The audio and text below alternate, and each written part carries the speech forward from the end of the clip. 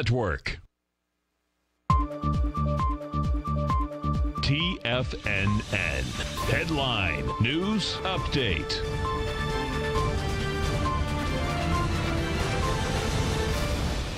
Welcome, folks. We had the Dow Industrials finish up 88, NASDAQ down 3, S&P's up 1.5. And if you go over to Disney, folks, Disney was the mover that got that Dow Industrials up to new all-time highs. Intraday, Disney went from $136 all the way up to $148.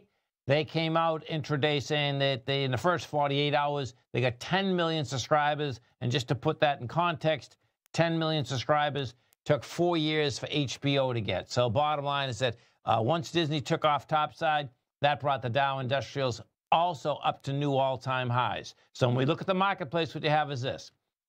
NASDAQ, S&P 500, NDX 100, yesterday went to all-time highs. Today, you got a sideways move out there.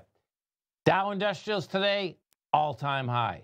Small caps, can't handle it at all. In fact, if you want to see how you can really get the gauge on weaker sectors and stronger sectors, weaker indices and stronger indices, all you have to do is look at the Russell 2000, gauge them against any of the other major indices, meaning the NASDAQ, the Dow, the S&P, the NDX 100, and with transports, doesn't matter. What you're going to see is that the small caps, the Russell 2000, they can't even get to higher swing points, never mind their high.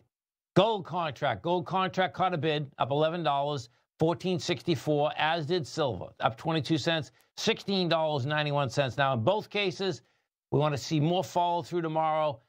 We had 350,000 contracts in the gold, which is good. I still want to see a real monster today, like 450, 500,000. Light sweet crude up 46 cents, trading $57.26 a barrel. Notes and bonds also caught a bid. They're going to need more volume, though. 10-year up 7 ticks, 128.24. 30-year up 12 at 157.12. If we get over and we take a look at that 10-year first, what you're going to see out here is that we did do 1.3 million contracts, which is good contract volume. We closed out at 128.25, which is inside its larger range. Now, the 30-year, we had the volume with it, but yet you're right at the, it is not in the larger range yet. 157.17 is the larger range. We closed out at 157.13. Have a great night, folks. Have a safe night. We look forward to speaking right back here tomorrow morning, 9 o'clock.